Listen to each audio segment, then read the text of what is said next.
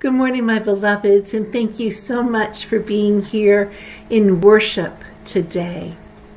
On this World Communion Sunday, I want to remind you that there is one God and we are one people. I'd like to begin with a passage from the Epistle to the Galatians in chapter 3, beginning with the 23rd verse. So, in Christ Jesus, you are all children of God through faith. For all of you who were baptized into Christ have clothed yourselves with Christ. There is neither Jew nor Gentile, neither slave nor free, nor is there male and female, for you are all one in Christ Jesus.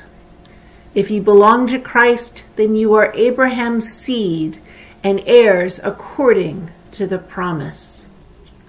When I think of World Communion Sunday, I get excited about the fact that tens of thousands of Christian brothers and sisters, siblings around the world, are coming to the Lord's table to remember our Lord and to proclaim final victory to the world.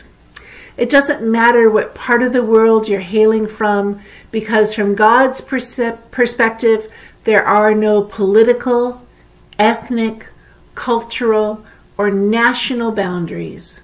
From God's perspective, we are one people, the people of God. One of the things that excites me about church history is that the first century church believed that Christ Church stands for a radical inclusion of all of God's children. They believe that all these barriers we as humans work so hard to build, God in Christ broke them apart. In an anonymous letter that survived from the early 2nd century addressed to Diognetus, a Roman official, the author actually speaks about Christianity as a new race. To His Excellency, Diognetus, I understand, sir, that you are really interested in learning about the religion of the Christians, and that you are making an accurate and careful investigation of the subject. You would also like to know that the source of the loving affection that they have for each other. You wonder, too, why this new race or way of life has appeared on earth now and not earlier. These 3 questions are dealt with in the text more or less in order, but with some overlapping. The reference to the new or the third race calls attention to an issue of great importance for the life of the early church, which concerned such varied questions as the church's understanding of its vocation and history and the Roman world's attitude toward the church. And that should be the message of the church worldwide. You are welcome here, every single one of you, for God's grace is enough for all. God's love is poured out to all, and whosoever believes shall be saved. John 3:16. Whosoever. What a lovely word. With the arrival of the Church of Jesus Christ, a new age has dawned.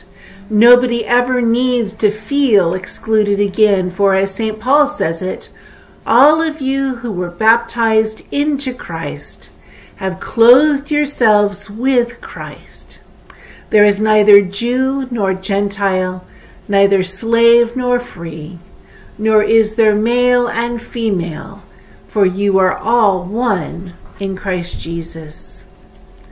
My beloveds, my siblings, Paul clearly declares to us that there are no second-class Christians.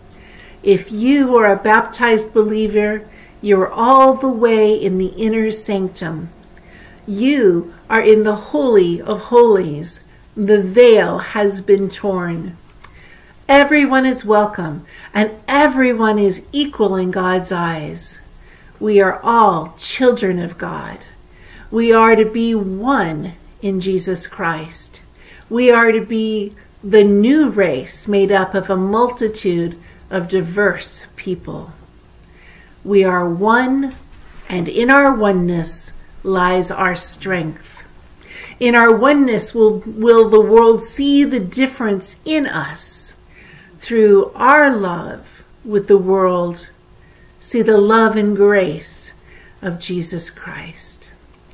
And so, my beloveds, my siblings in Christ, I wish you on this day a happy World Communion Sunday. May you come to the table. May you be filled with the blessing of Christ Jesus as you continue in your relationship as a disciple of Jesus Christ for the transformation of the world. Peace be with you. God bless.